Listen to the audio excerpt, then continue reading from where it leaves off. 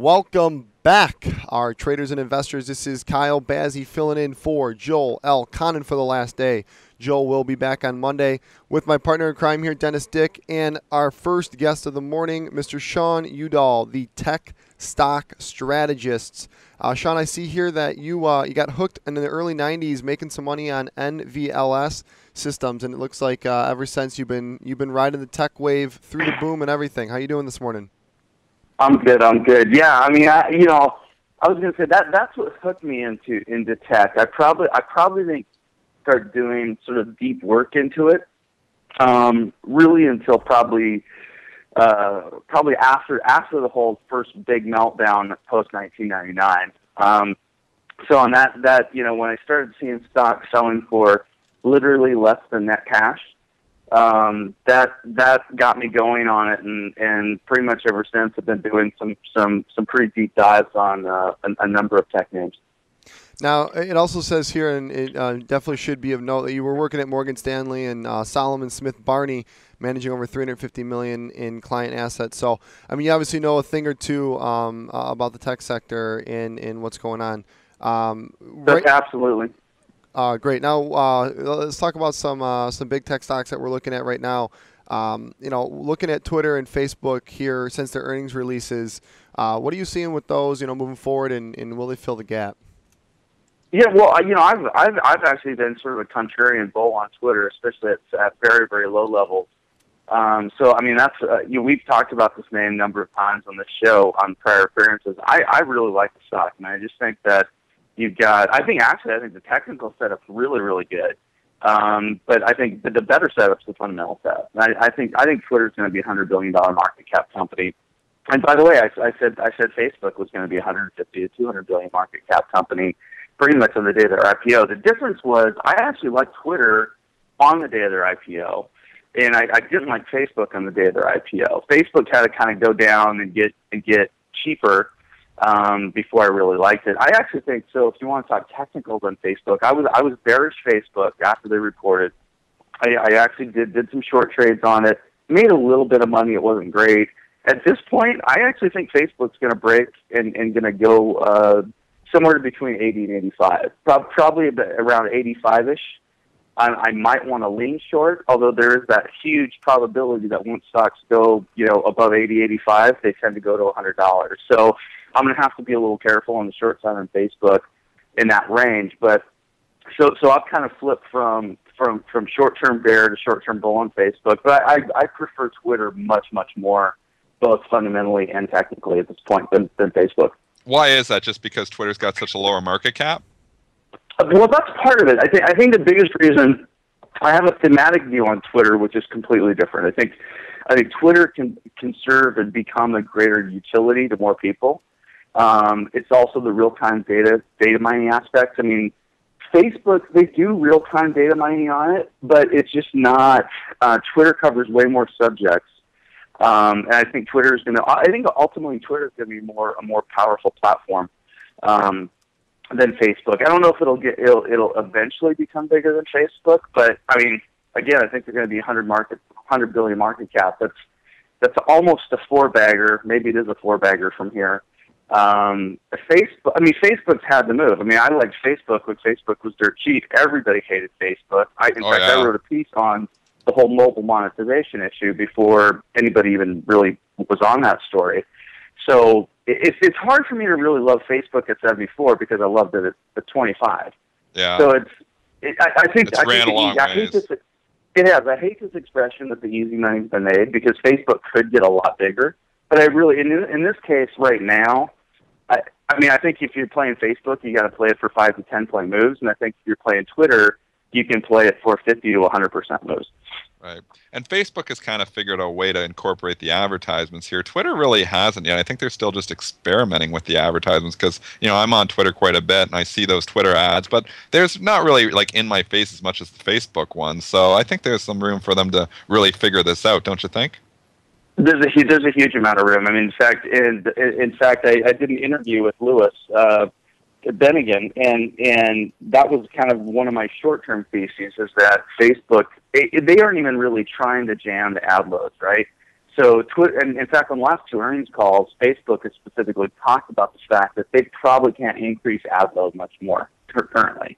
And where Twitter, I mean, I can use Twitter for half a day and not see an ad. Yeah. So there's a ton of room for Twitter to place more ads. And again, they're consciously trying not to do that though, because they don't want to harm user experience. Put it this way: they had 119% growth year over year without a huge increase in ad load, right? So I think they're on the right path and they're doing it the right way. You know, I mean, funny thing too, just a total sidebar. I mean, if people don't think Twitter is going to have 1 billion plus users, I really don't know what they're smoking, because the Twitter's already had 750 million people sign up for the service. So this whole lark that, oh, Twitter is not going to have 1 billion users. I mean, it's almost it's sort of just not factually correct. So I think we'll see that play out, and there's just been a lot of negativity. By the way, not to mess up your guys' vibe, I don't know if you wanted to talk about the international rectifier huge premium bid that they just got. I don't know whatever else is on your plate, but that's a pretty interesting thing that I just thought I'd throw that out there. Yeah, talk about IRF there. Obviously, the huge day there yesterday, going from 26 to $39. What are your thoughts there? Well, so here's the interesting thing. Okay, this has been an old school semiconductor company forever. That's been stock that's been trading cheaply forever on not necessarily on PE metrics, but on price to sales and price to book metrics, and sort of a lot of the old school traditional valuation metrics, right? And okay, so what happened a year and a half ago? Micron was a $6.50 to an $8 stock that pretty much everybody hated, and nobody thought it had any meaningful upside. They did a deal for a company called Elpida. Well, that whole industry was basically set up that if there was one more deal in the group, all of a sudden everybody has pricing power. So the one thing I'm watching here for International Rectifier isn't so much this name or the fact that the company that bought them, Infineon. It's, okay, how many semiconductor companies now in that particular space? And this is like old school. You know, this is like diodes, capacitors, I'm trying to even, high voltage regulators, voltage circuit type things. I mean, this is sort of like bread and butter of motherboard stuff, right?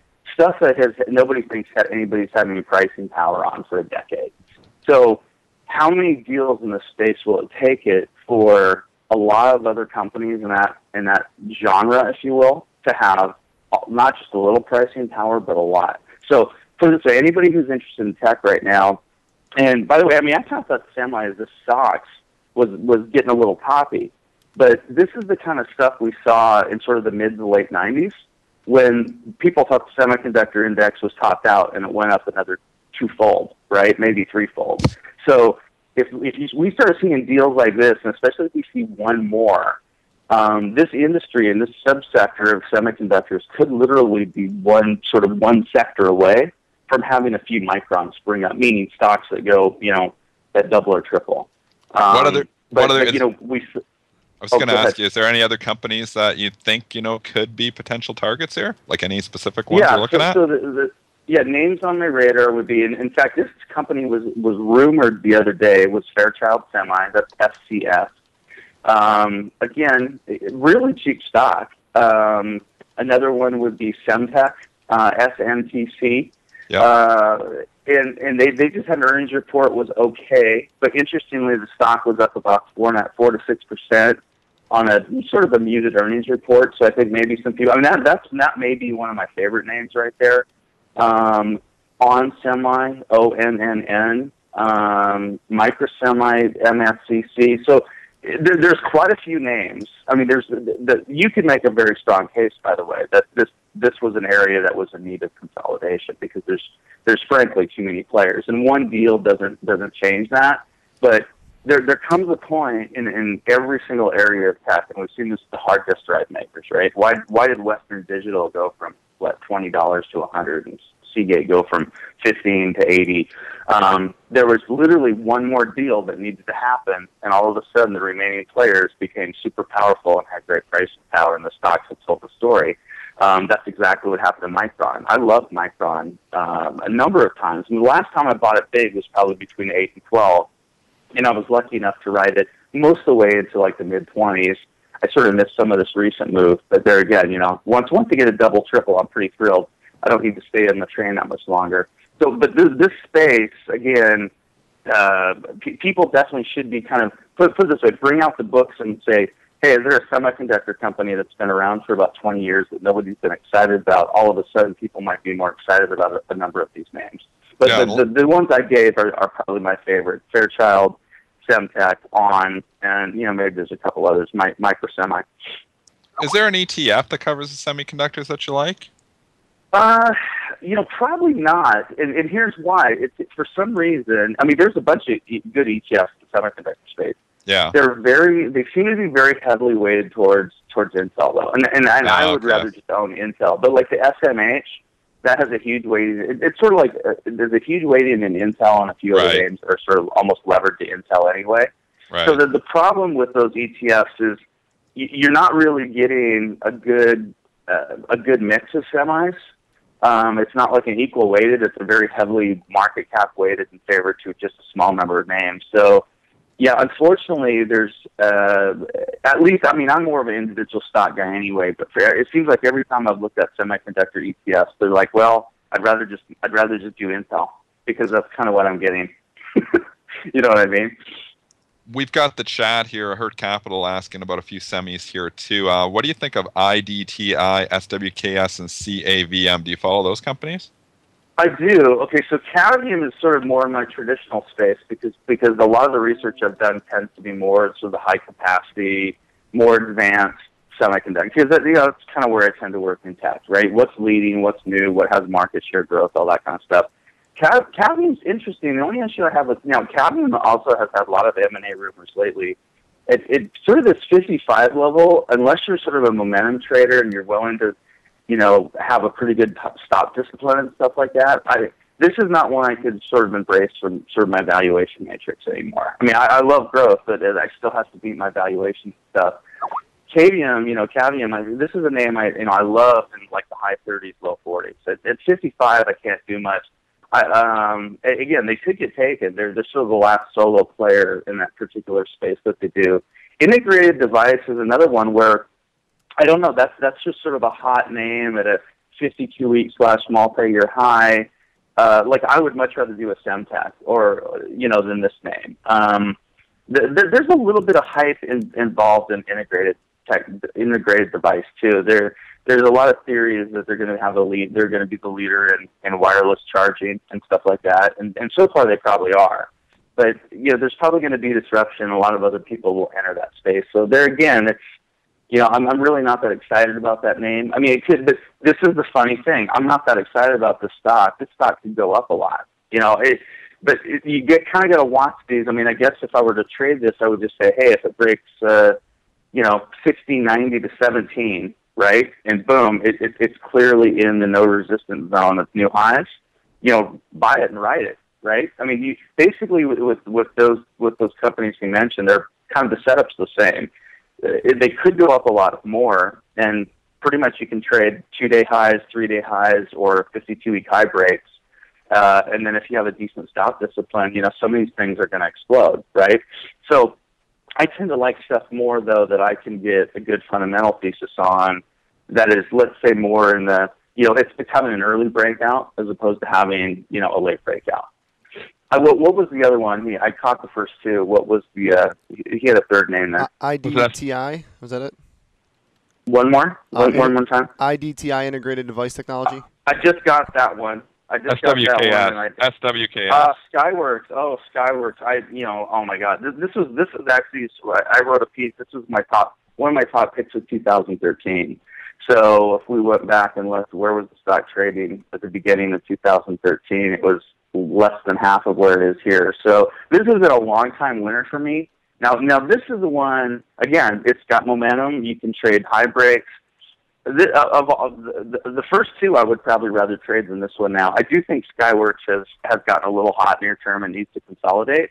They're going to have a very, very good iPhone cycle, though. I mean, there's a whole reason they've gone basically from 25 to 55 is that they keep winning more content in iPhone devices. And the large screen iPhones are going to sell like hotcakes. So this is probably a pretty good momentum candidate too. Probably my biggest reason, though, I sort of divested of Skyworks is because I'd rather just play Apple directly. But there again, it's a hot name. It's gone up a lot. It could go up a lot more. They're going to bang out probably two huge more quarters on iPhone strength. But there again, what are you playing for? Are you playing for $5 or $10 more on a name that's already at $55? I mean, we'll see. Like I say, I tend to favor stuff that's a little cheaper, that I have 50 to 100% or more type upside that I can value. To me, Skyworks is basically trading sort of at or near full value, and it could get hotter and it could go more. But like, I don't really value Skyworks to $100, at least not yet. I mean, I don't know. I mean, I basically see that they're going to have probably 2 or 3 more really good quarters, and then I'm not so sure beyond that. I kind of like a longer runway. Now, Sean, when you say you're looking at 100% more value, how are you quantifying that? You're actually looking at like the tangible book value, or what are you looking at? There's a lot of things. You have to kind of look at these things different. I mean, I have a whole valuation matrix. I do. I have hundreds of names I look at. I focus on probably my top 100. So you kind of have to look. You have to value Apple differently than you value Skyworks. Obviously, you have to value Twitter and Facebook much differently. So it just depends on the name. For each name, I basically have I try to have a thesis. I try to form what I believe is a growth pattern for the company. I try to have sort of an estimate, and then arrive at a number. I mean, the one thing I do, and I think the one thing really successful tech investors do, is you never really want to look. So in other words, I don't look at a stock just one or 2 quarters out.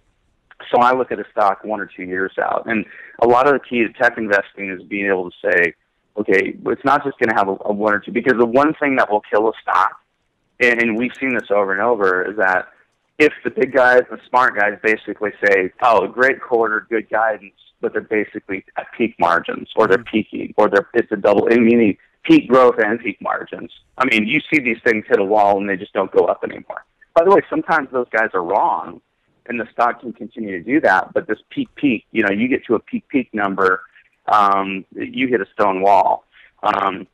We basically saw that happen to Apple in 2012, and they were actually right. Apple was at a peak, right? They were at a peak in growth, and they were at a peak in margins, and the stock got killed. But yeah, for each stock I do, I basically try to value it, and I try to look out into what I call the out year. So not just 1 year forward, but 2 years forward. I mean, if you're looking at Twitter and Facebook, you have to do that anyway. Anybody worth their salt has to do that. And at the same, so I do that. I have a whole valuation matrix, and then I try to look at these things and do a really good job on technicals on them. And sometimes you're going to got to throw out the technicals. I think sometimes with Twitter, you have to basically be willing to throw out the technicals if you have a really strong fundamental belief. But sorry, there's no easy, clean answer for that. Basically, analyzing tech is pretty complex. Hey, if it was easy, everybody would do it, Sean.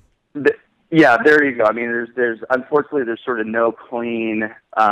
You got to what I call it's like Ben Hogan in golf, right? You kind of got to dig it out of the dirt. All right. Well, I think we just found our new tech analyst, Dennis. Sean. Yeah, I think we did too. This guy knows his stuff. Hey, Sean, do me a favor. We ran out of time here, but there were a couple more tickers in the chat room. Sure, fire them off. Ton of guys in there. If you want to jump inside the chat, we got to wrap it up here and send it over to Brianna. But okay. Hop into that chat. They'd love for you to answer some questions. POWISWIR. But Sean, we'd love to have you on the show again and kind of create our tech spotlight with you. I'll always enjoy being on, guys. Thanks.